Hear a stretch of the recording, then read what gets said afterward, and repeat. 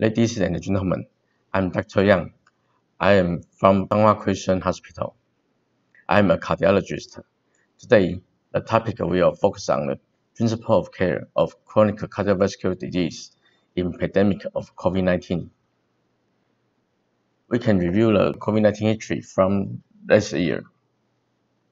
Since 2019, December, COVID-19 outbreak from Wuhan in China.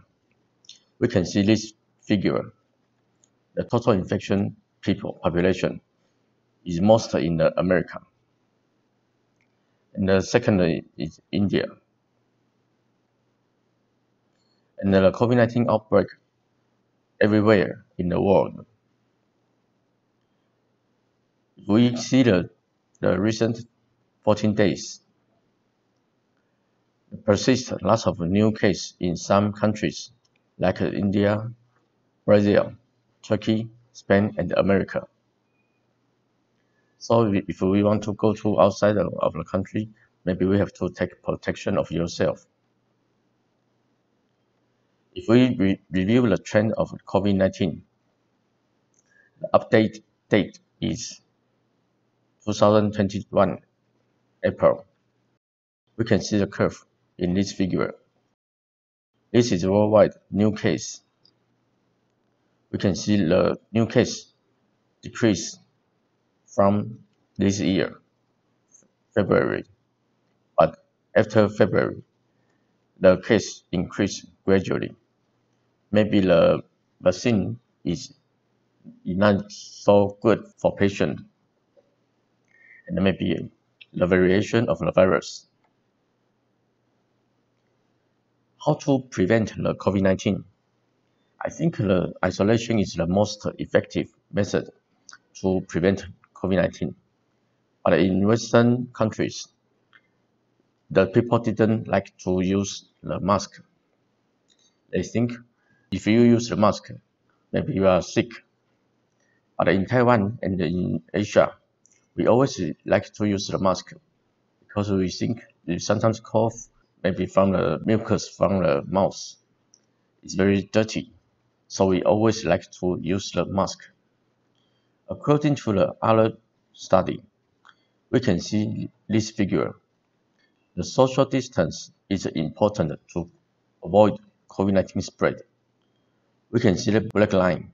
If no social distance, the number of the COVID-19 will increase very quickly. If the social distance 1 day later, the case will increase very obviously. So if we want to prevent yourself from COVID-19, should we stay at home without medication for chronic disease? I don't think so. How about the chronic cardiovascular disease? The major risk factor of the cardiovascular disease.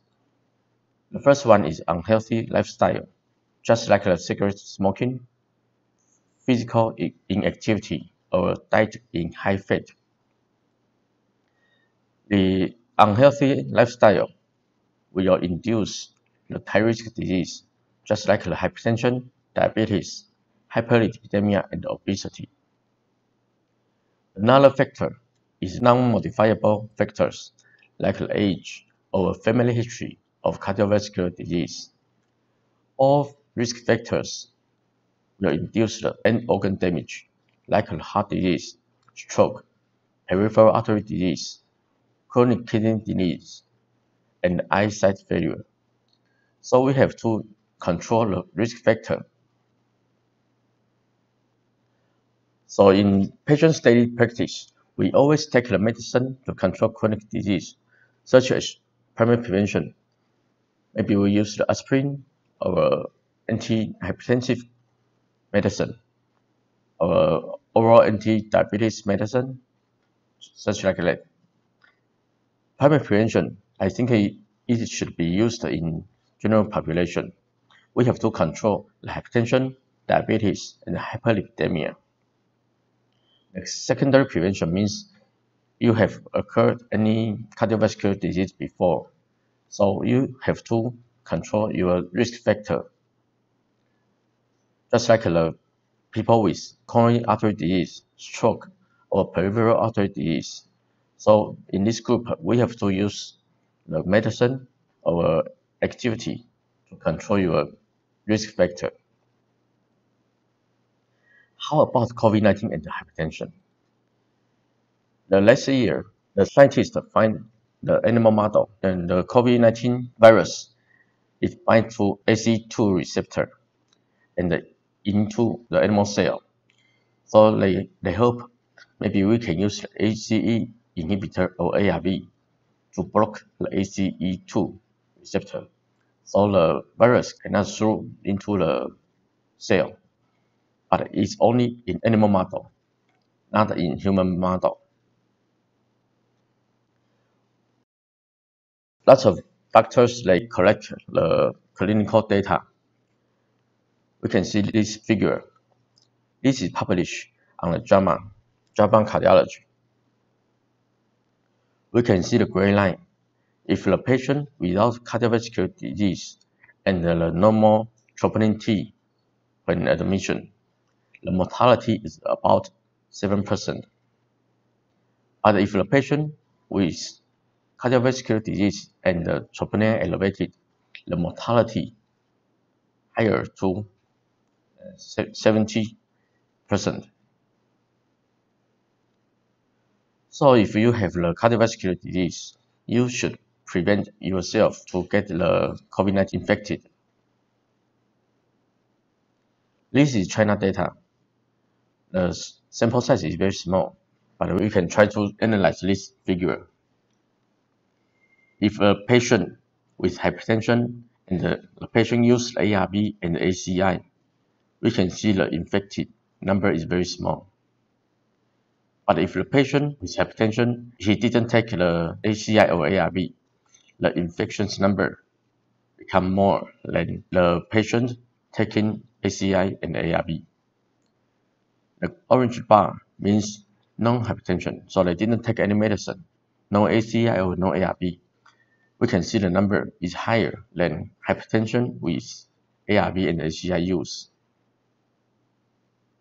Maybe you think ACI or ARB can prevent the COVID-19, but now we don't have enough evidence to prove it. So the NEJM published the risk factor of COVID-19. The first one is old age. If you are older than 65 years old, or you have any other disease, just like the coronary artery disease, congestive heart failure, arrhythmia, COPD, or current smoker, you get a higher risk than other healthy patients. We can see this line. If the patient receives the ARB, there's no difference. But if the patient receives the ACI, the risk will decrease. And if you receive the statin, the risk is also decreased. Maybe ACI or statin has some effect of the COVID-19. So the committee in the world, they always recommend, maybe we have to keep antihypertensive medicine in this COVID-19 era. How about the COVID-19 and the hyperlipidemia? Which lipid profile is the most important for us? LDL is a bad guy in our human body.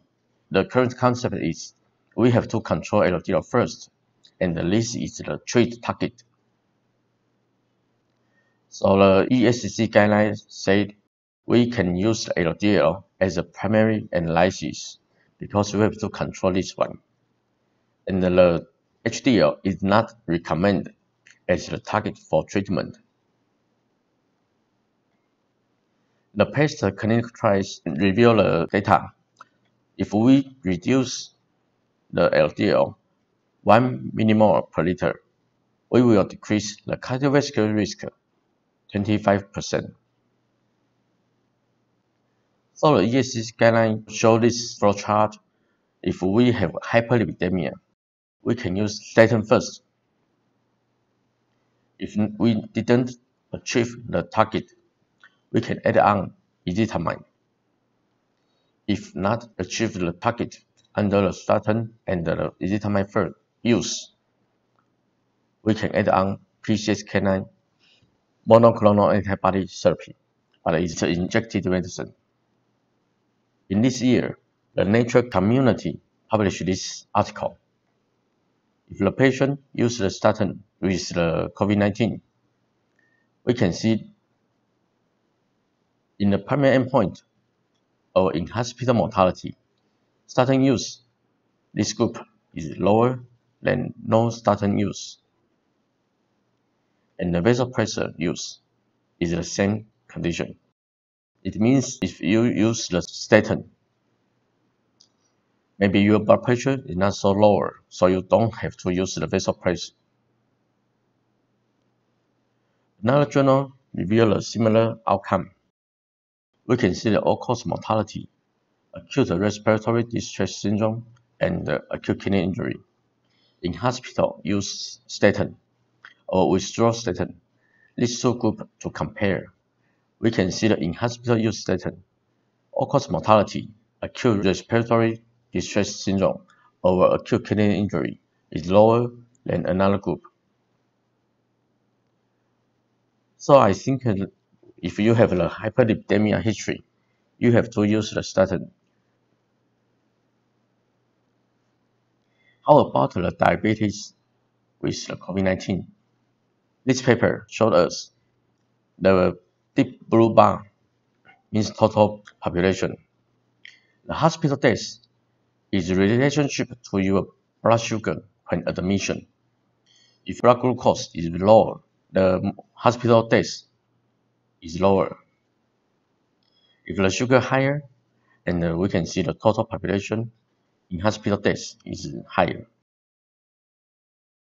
The B means the total population. You see the similar outcomes of the glucose effect. So if you have the diabetes history, I think you have to control your blood sugar. We can see figure C. If you have diabetes, if your sugar is lower, your survival is higher. If you don't have diabetes, you have to control your diet, just like a lower carbohydrate.